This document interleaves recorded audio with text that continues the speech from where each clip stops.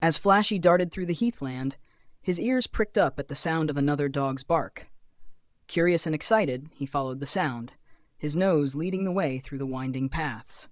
Soon enough, he stumbled upon a fellow adventurer, a lively golden retriever named Max. Max greeted Flashy with a wagging tail and a playful bark, his enthusiasm matching Flashy's own. Instantly, they hit it off, their boundless energy sparking a friendship that felt as natural as breathing.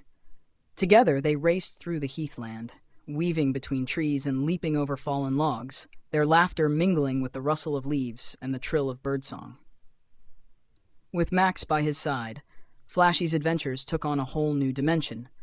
They chased each other in dizzying circles, wrestled in the soft grass, and explored every nook and cranny of the wilderness. They shared stories of their past exploits and dreams of future escapades, their bond growing stronger with each passing moment. As the sun began to dip below the horizon, casting a golden glow over the heathland, Flashy and Max paused to catch their breath. Sitting side by side, they watched as the sky turned fiery shades of orange and pink, painting a masterpiece of light and color across the canvas of the evening sky. In that moment of quiet companionship, Flashy realized that the true magic of adventure wasn't just in the thrill of the chase or the excitement of the unknown.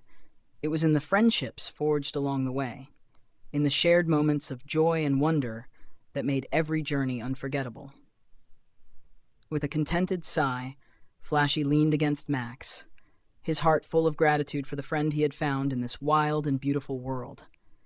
And as they watched the stars begin to twinkle overhead, he knew that no matter where their adventures took them next, they would always have each other.